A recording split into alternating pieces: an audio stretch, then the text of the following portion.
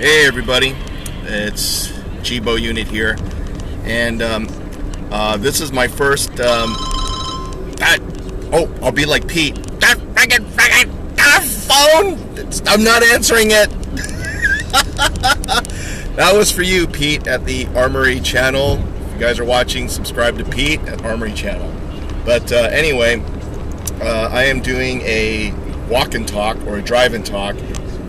Basically copying my other friend, Gun Skinny. So he likes to do a lot of walk and talk and drive and talk, and I'm actually doing one today because I'm on my way to Orange to the gun show, the CrossRoads of the West gun show.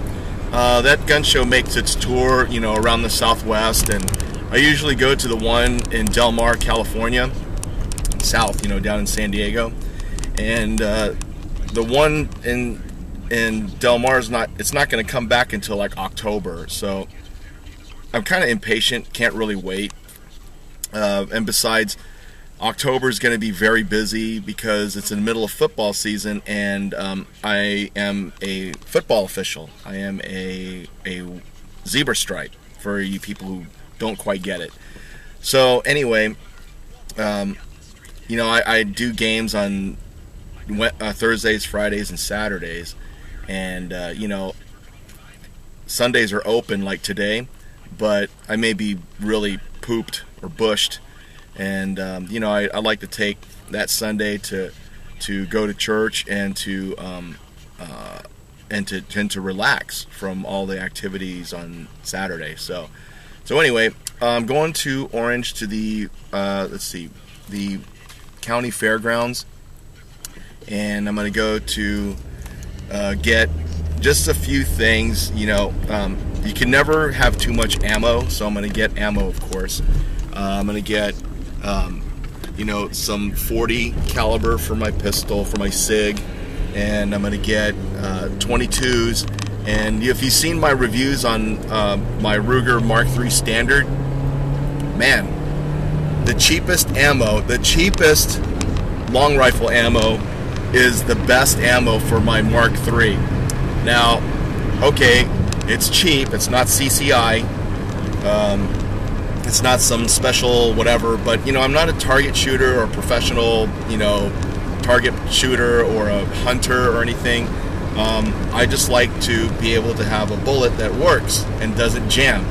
And like I said before, the Blazers, man, I went through, I think the box is 525 or 550. It's never like 500 anymore. But I went through over 1,000 rounds with 0 jams on that ammunition. The other 20, I do have Winchester, the white box stuff, and Remington, the gold. I forgot but it's it's in the Remington in the gold and green box. They come in 550s or 525. I don't remember, but I was real surprised that the Remington jammed up, and I only went through, I went through a box of 500, and I did about half of them when I first shot the Ruger. Went through about half of them with about three misfeeds, and so that's like 200 rounds, 3 misfeeds. And some of you may say, oh, well, that's pretty good percentages, and you're right, it is pretty good percentages, however,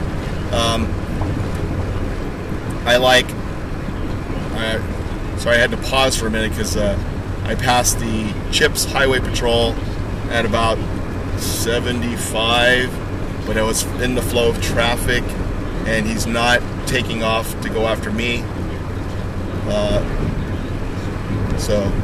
Okay. Now, had I been texting, it'd probably be a different idea. But okay. Anyway, so the percentages of about 3 to 4 misfires, misfeeds for 200 or so rounds. It sounds pretty good, but I don't know what the real percentages are, if that's good or bad, and but you wouldn't want to be in a life and death situation. Okay, I know I'm being extreme. A life and death situation where you've run out of all your ammo for your 40, you don't have any of your long guns, you pull out your trusty 22, that stupid phone. Again, that was for Pete at the Armory channel. You don't want to pull out your trusty 22, fire it at somebody, and then it misfeeds, and you have to clear the misfeed. You know, they'll be right on top of you, you know.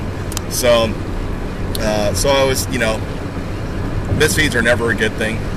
But, you know, I did, you know, buy half a box of Remington, and then ended up, you know, I said, oh, I'll try this Blazer. I got the cheap stuff at the gun show. So I did. I went through the entire box with no misfeeds. And then I went through another box of them. So I went through 2 boxes of this stuff. So well over 1,000 rounds. And with 0 misfeeds, which is great. And so then when I took my boy shooting, you saw that other video, I decided to finish off that box of Remington. So in the back of my mind, I was thinking, well, there's a break-in period for guns, kind of like a car. Maybe there won't be any misfeeds because the gun is conditioned, so to speak. I don't know what you call it, but, you know, conditioned. Maybe the lead kind of smoothed things out, and, you know, maybe the first 200 rounds, everything was stiff and too new, and, you know, maybe Blazer kind of paved the way and made, you know, conditioned the gun, you know, whatever you want to call it. So I did that, and I still had 2 misfeeds with the rest of that box. So I believe that, you know, someone had told me this before. I had mentioned it in another video, that some guns probably like certain ammo, and you know, and the thing is, I have a Ruger 1022, and that thing likes Remington, has 0 misfeeds. I have not shot anything else through the 1022, but, you know, that's why I got a whole bunch of Remington, you know, ammunition, because my rifle liked it. So, you know, maybe that's the case, I don't know. But anyway, enough about 22s. So I'm going here to get more 40, and same thing, you know, because I'm on a budget, I tend to get the cheap stuff. So what did I do? I went to the biggest ammunition dealer at the gun show, saw what they had, the cheapest stuff they had, and it's their own factory reloads. Why do I keep doing this? I like this for some reason. Okay, they do their own factory reloads, and so I bought a box of 500. You know, it was real cheap, and I figured, oh, you know, I'm not in law enforcement. You know, I'm not doing anything special with the gun. I just want to target shoot and practice with it. Well, 0 misfeeds later, after 500, I was sold on it. It's good. I like the stuff. Of course, I was too cheap to buy any other 40 ammo to compare it. But I figure if I've got 0 misfeeds, and, you know, I can hit the side of a barn, or rather a 10-inch diameter circle at 7 yards, hey, I'm good with that. So I guess the thing is if I had really good ammo, got my hands on really good ammo and shot that, I'd probably be a little more accurate. So, you know, I figure if I practice with the crummy stuff and get good with that, hey, the better stuff would be even better, right? I've got really screwed up logic sometimes, so take it with a grain of salt, what I say. But then again, this is my video, it's my opinion, and if you got your own opinion, you can make your own videos and open up a YouTube account and whatnot, or comment on mine, but all of my comments are pending approval, so I don't like getting bad comments. I haven't gotten any bad comments on any of my videos so far, so thank goodness, because you know, I tend not to BS people. I don't like to, you know, BS people or talk about stuff that I don't know about and claim to know something about it. You know, I just go with experience and hearsay, and I go with the hearsay until I experience myself otherwise. If someone says, oh, the 40 is I don't even have a good example. Blazer ammunition sucks in Ruger Mark IIIs.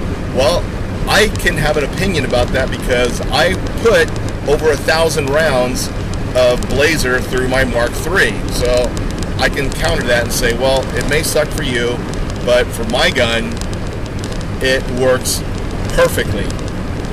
The ammo that sucks for me in that gun is Remington. So, that type of stuff. So anyway, let me give you instead of me, let me give you a shot of the freeway here. There we go. So I'm probably, oh my gosh, I'm like 40 minutes away. So got my trusty GPS, okay, and my phone hanging from my rearview mirror. So, oh hey, there I am. So I'm just having fun with my camera. I don't have a, oh yeah, that's my camera right there, see? Okay, so anyway, I'm still trying to figure out how to do stop-start on this one, meaning I would like to link this video with another video so that it's one video, and I don't know if it's possible on this camera, on this type of camera. I'd like to do that because I'd like to talk about something, stop it, talk about something else, stop it. Kind of like what everyone else seems to have. But I figure I'll learn one of these days, or purchase a real camera, real movie camera. So anyway, that's it for now. I'm not going to talk too much about it, about much more in this video. Mainly, I'm going to get ammunition. Is it worth the drive to get ammunition? Yeah, I think it is, because it's the ammunition I like, and I have good luck with it, and I like wandering around. I don't want to wait till October to look around, because you never know what kind of deals you'll find at a gun show. So also I want to get a Dremel tool. They sell all kinds of weird stuff there. Well, a Dremel's not weird, but it's like, well, why don't you just get one at Lowe's? Well, because the Dremels at the gun show are real cheap. So I figured while I'm there getting the ammunition, I could take advantage of the cheap prices, get a Dremel, and probably get a few other things. So I guess I'm good to go. So anyway, hope you enjoyed this. Just a little chat with me. I know a lot of people probably think it's real boring, and it could be, but hopefully I talked about interesting stuff long enough for you to stay awake. So and besides, I do not think I can take this in and videotape any of the gun show. I do remember something about no cameras allowed, no flash photography, blah blah blah, and I can see that. I can see why. Unlike that cool video that Armory Channel and Weapons Education and Cutlery Channel put up of their Cabela's trip. That was righteous. I loved seeing that. I loved going into the store with those cameras and looking at everything. So anyway, I won't be able to do the same thing here because I think people are real paranoid and weird about getting their goods and faces and everything videotaped. So I guess that's just a policy with CrossRoads of the West. So unfortunately, I don't think I'm going to have any video of that, but I'll look at the signs at the gate and see what happens. So anyway, peace out, and I will talk to you later.